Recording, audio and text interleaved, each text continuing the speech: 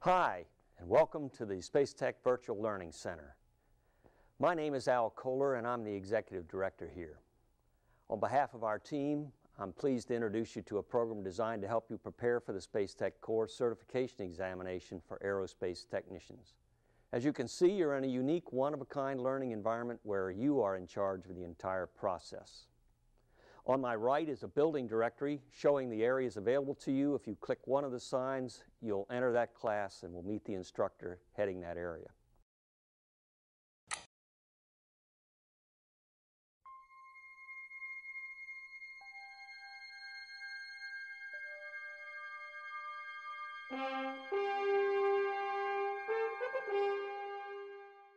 Hi, my name is Al Kohler, and I greeted you when you first entered this center. For the next few minutes, it will be my privilege to provide you with an introduction to the aerospace workplace. 20. Firing chain is armed. Sound suppression water system activated. 10. Minus 10, 9, 8, 7, 6, 5. Three main engines up and burning. 2, 1. And liftoff of Space Shuttle Atlantis, opening a new chapter in the completion of the International Space Station for the collaboration of nations in space. The picture on this slide shows a rocket engine shaped like a cylinder with one end opened, filled with fuel that burns very rapidly to produce energy for flight. The energy is shown as arrows that push out against the walls and nose of the cylinder, and the exhaust is carried out the rear of the rocket with the energy released as it exits the rocket. The rocket isn't moving by pushing against the air or the launcher as it moves forward. It's using that basic rule of action-reaction that tells us that the more energy we can generate, the action, the faster we will move forward, the reaction. The best example I can give without dealing with math is to think of a rocket as a rowboat filled with sailors who are prepared to jump off the stern of the boat when you tell them to. As each one dives off, he pushes against the boat, and the boat moves in the opposite direction. That's action-reaction. Hi, our goal is to create and share knowledge in mechanics and applied mathematics, which are the essential cornerstones of all the engineering disciplines that exist today and in emerging ones also.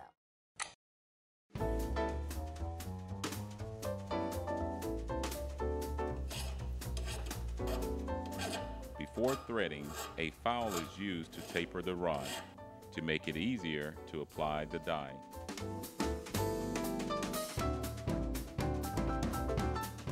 External threads are being cut into this rod by using a solid die here and turning it clockwise onto the rod.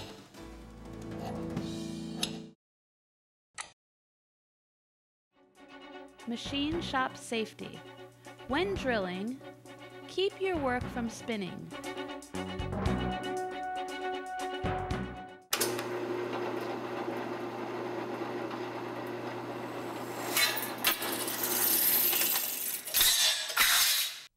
Use a clamp to secure your work, not your hands.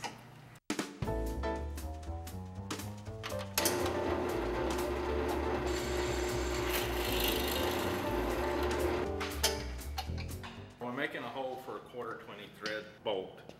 So we drill the metal out with a number 7 drill bit, which is the correct size for this hole.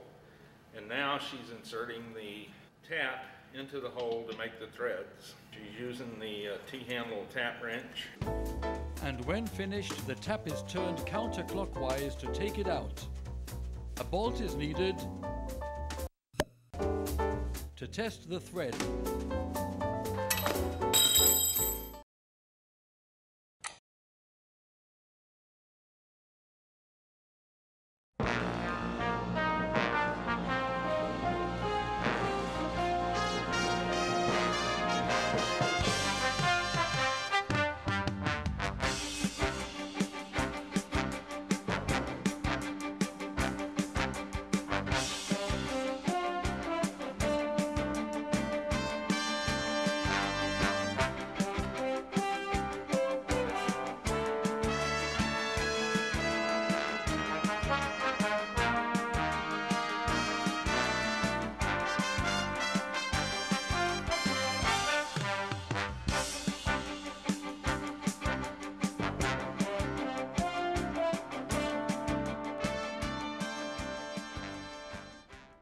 Welcome to the Materials and Science Laboratory. I'm Tom LaForge, your instructor for Materials and Processes.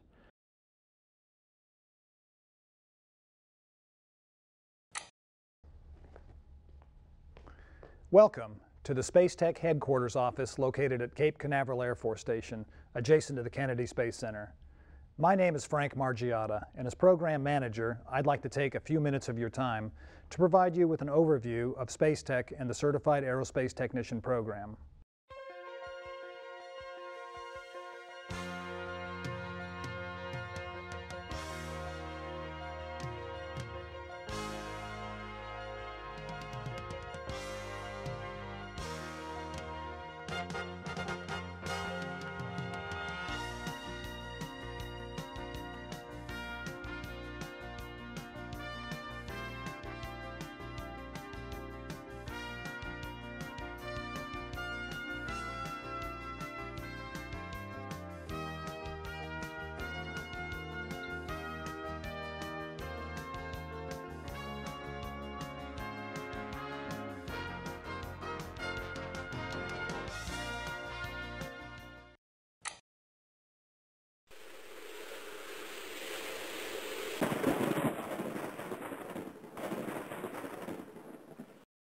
My name is Jerome Fallmer, and I will be your instructor for the Basic Electricity Readiness Review. In this section, we will look at the structure of an atom from the perspective of why it is important in the world of basic electricity. Let's take a look at the structure of an atom. An atom is made up of a nucleus and one or more electrons. The nucleus contains most of the mass in an atom and is comprised of neutrons and protons. The protons are positively charged particles and give the nucleus a positive charge. The neutrons contain mass but exhibit no charge imbalance.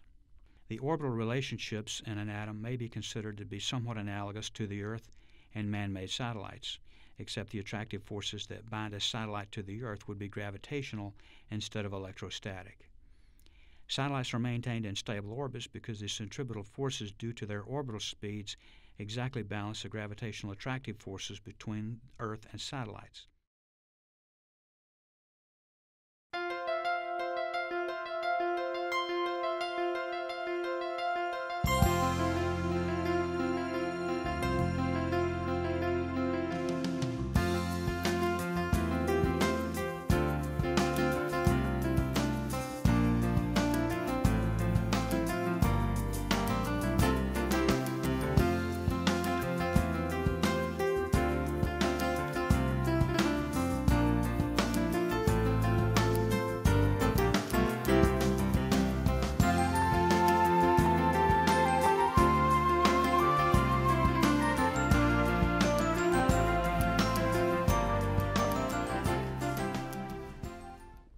Hi, my name is Katie Nettle.